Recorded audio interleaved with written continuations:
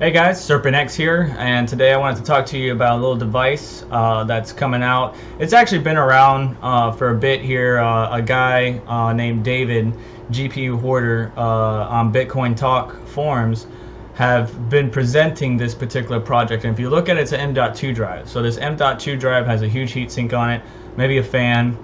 I'm assuming you can probably get some custom cooling or use your own custom cooling, but it comes with these components to keep it nice and cool, because underneath that heatsink is a, and forgive me if I'm wrong, either a Z-Links or Xilinx. It's a FPGA VCU1525. That's the main GPU, CPU component that is built into these little M.2 drives. And these components here are basically there to help you or help your graphics card in the mining process. So things that it might get bogged down on, it improves your hash rate while reducing the power draw. So there's a couple of variables that we want to talk about here when it comes to these devices. So the pricing, $329. Now, there's no statistical data out yet. People have been asking for it on Bitcoin Talk. I haven't personally seen it. It can improve your hash rate while using less electricity, but how much of a hash rate improvement is it? We're still working it out. We're still waiting for batches. Right now, you can order, and August is done. Like, August was an option, but it's done. Like, people already pre-ordered this, and now they're just waiting. Now, GPUhoarder David is backlogged, or you know, he's got a bunch of back orders he's got to fill. He's got to build these components, ship them, all that good stuff, and it's coming from right here in the US. He is able to ship international, so double check that, but I'm pretty sure he can ship internationally. So if you're interested in this, you just need an M.2 drive, but that M.2 slot needs to be able to run normal bandwidth. So you're going to need a 1 by 4 slot, which is what the PCI slot, which is what these drives normally use, or normal M.2 drives normally use. They also have add-in cards out there, but the normal add-in cards that you can pick up for 20 bucks or less is not going to be the same. The ones that they have here require what looks to be like VRMs and MOSFETs. Now, I haven't seen an actual picture of it. It's just a generated photo, but I think you need something a little bit special, because you need to carry a lot of bandwidth for these particular drives to really get their full power or performance out. So talking about this particular device, with FPGAs growing in the mining community, which is great, this company here says it sells a dev kit of their own FPGAs, and you can see it has DRAM slots and everything, and MOSFETs and VRMs and 8-pin connector and all that good stuff. But the real brains, or the real thing that makes FPGAs stand out from the rest, is that they're programmable, right? So if you set up this particular device to mine X16R to the moon, and it does a really great job, it's performing good, then that algorithm goes to crap, then you can reprogram it to be better at mining another algorithm, and so on and so forth. You can actually program these, whereas when you get a 1070 or 580, it's good at what it's mining, and that's what it's good at. So if those algorithms and other things go to crap and it can't mine anything else very well, then you're stuck like Chuck, but at least you have resale value. So with the Acorns, the catch is, should I just save my money and get another GPU, or should I get this Acorn? Now, this one in particular is good at mining, from what it says here, Lyra 2 and X16R, like Verge, Ravencoin, Monocoin, Vertcoin, all that good stuff. So it would boost that performance, kind of like Ogata Company's ETH Large Mint Pill. So with a 1080 Ti that I currently have in my main system, I'm getting around 50 mega hashes or plus, 51, 52, where before I was getting 34, 35. This will in essence do the same thing. So maybe I might go from 50 mining Ethereum all the way up to maybe 70. And now I'm just speculating, because even on the Bitcoin Talk forum, people have been speculating about the actual performance. Some people posted some numbers. posted their current, link speed, and making sure that everything is working correctly. But we really won't know until we actually get some full reviews and get the actual product in our hands. I just want to talk about the performance and give you links to data sheets and stuff like that, which I will get to here in a moment.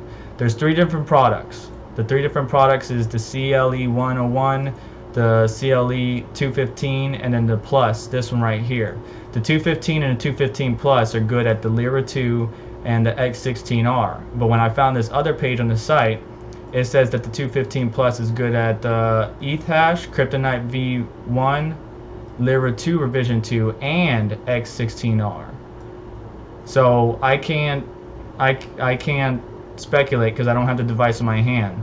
I do have an extra M.2 slot open. I am intrigued by this product and I'm thinking about getting it. However, I'm weighing out the pros and cons because we know that the new GPUs are probably on the horizon from NVIDIA, and by the time you even get this batch shipped, by the time he gets this batch shipped out, it's probably going to be mid to end of September, which the new GPU should be out either before then or around the same time, along with some new ASICs. So you want to weigh out the pros and cons and whether you think this is a good investment. Now you can check out with 2 things, but to add to cart and the normal checkout, you're only going to be able to pay by check. So you're going to process the order, put in your information. When you hit place order, you're literally going to have to mail a check to the address that they provide you.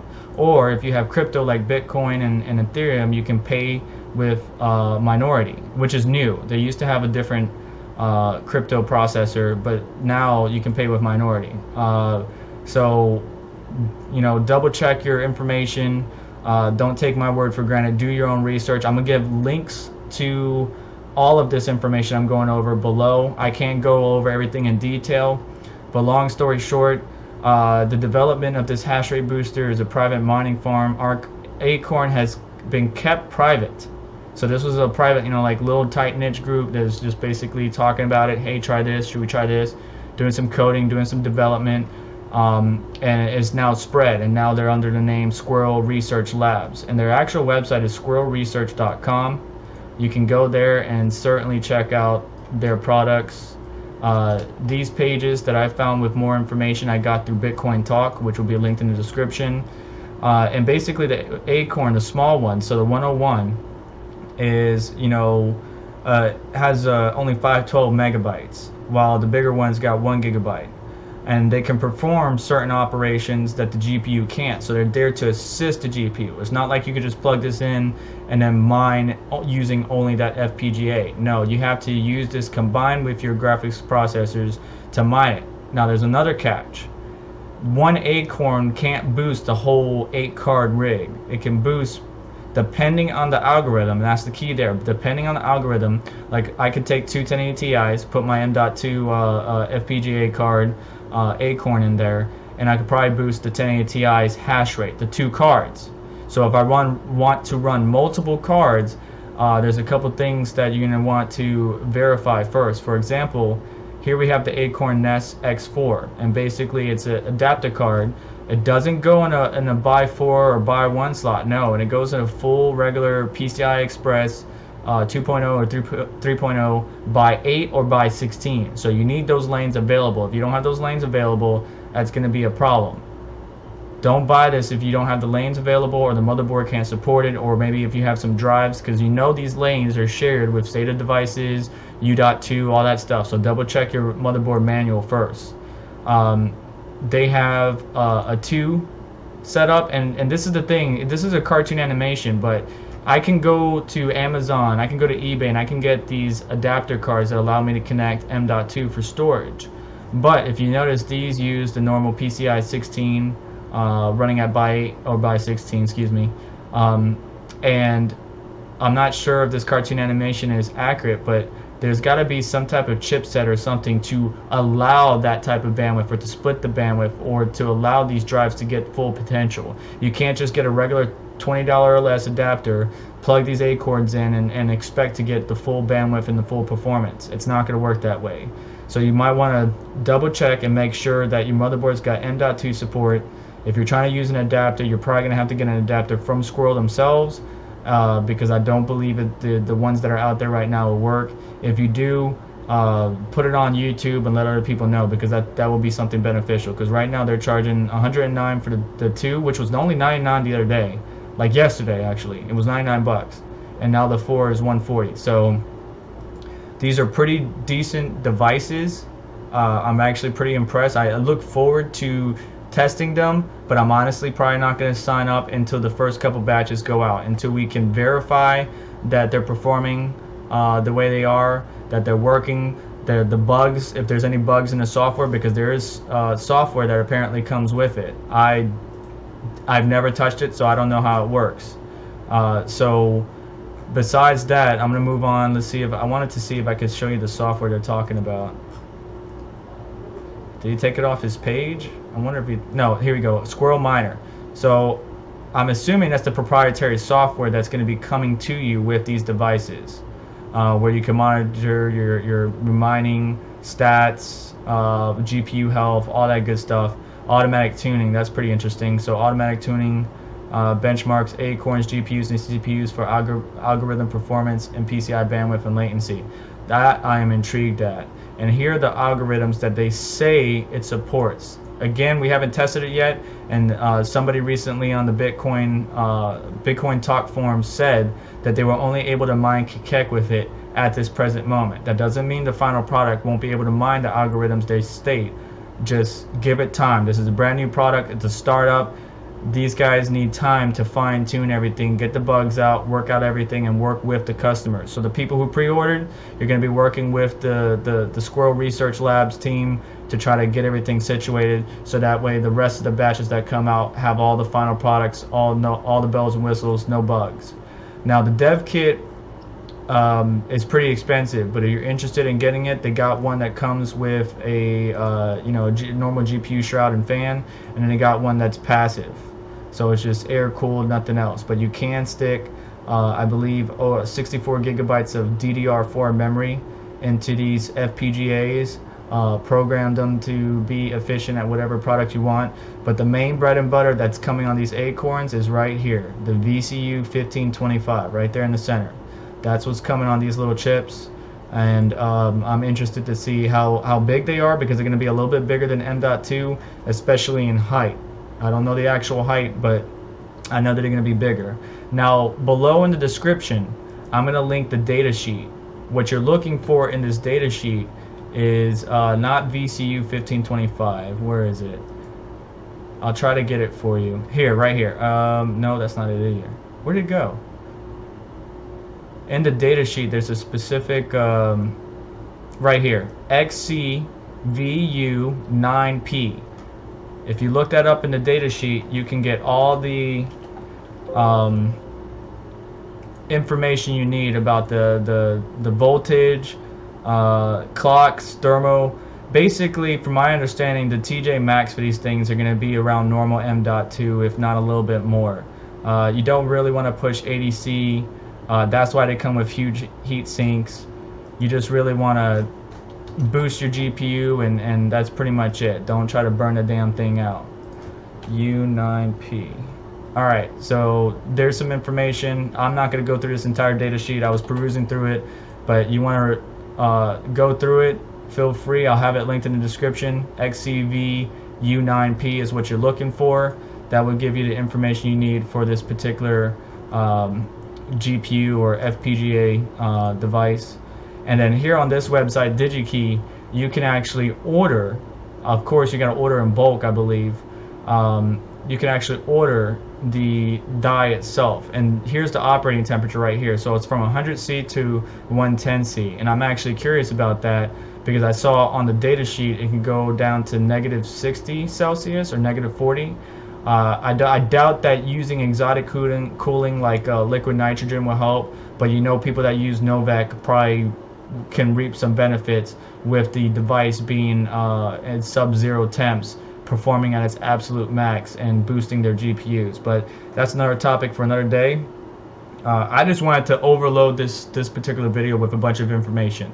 Acorns are coming out. FPGAs first off, FPGAs are getting popular because of the mining scene, and this is going to open up doors and avenues because there isn't much software out there this is going to open up more doors and avenues for devs to develop the software. Now, whether or not they're going to share it with us, we don't know, because there is software out there for these FPGAs for all kinds of uses. We used for audio enhancement and coding, all kinds of stuff these FPGAs can be used for.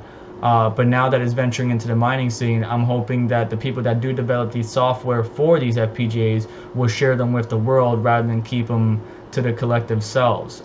You know, companies might have a tech person or a developer build a specific software or encode a FPGA specifically for their needs at their company, but that information will be proprietary, so they couldn't share that. But as mining grows, even though profits are down, the devices used to mine are, the technology at least is growing. So we got ASICs that are coming out soon in batches. We got FPGAs that are getting popular, Acorn, a little M.2 drive that can apparently boost your overall mining hash rate and performance while saving, because they're only 15 watts, while saving electricity.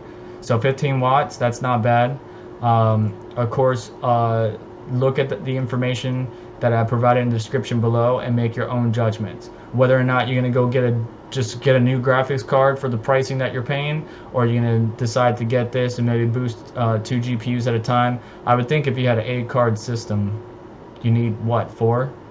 And hopefully they can boost more than just 2 cards, because if you're just boosting 2 cards, then I really don't see how this will be this won't be adopted as well. Maybe it will, maybe I'm wrong, but I'm interested. I like the product. I'm not going to invest in it yet, but it is something I'm going to keep my eye on, and hopefully you will too. So check them out, squirrelresearch.com. If you have any questions, I got some questions myself, but just comment below. We'll brainstorm, go back and forth, see if we can get some information, some more info about this, try to help each other out. Comment, you know, like, share, subscribe. I'm definitely planning on getting this, and when I do, you want to be subscribed, because I will post a video about that. Now, that may not be till September, maybe not even to November, because I mean the dates are going to get pushed further and further back. So September, October, November. So if you really are interested in this and you don't want to be the first test dummy, there's going to be a couple guys that I know, tech tubers, crypto miners, that are going to be testing it out first. I'm going to try to coordinate with them or talk to them and see how it goes, and then I'm going to get one myself shortly thereafter. Anyways, I'm out of here, guys. Thanks for watching. I'll catch you next time.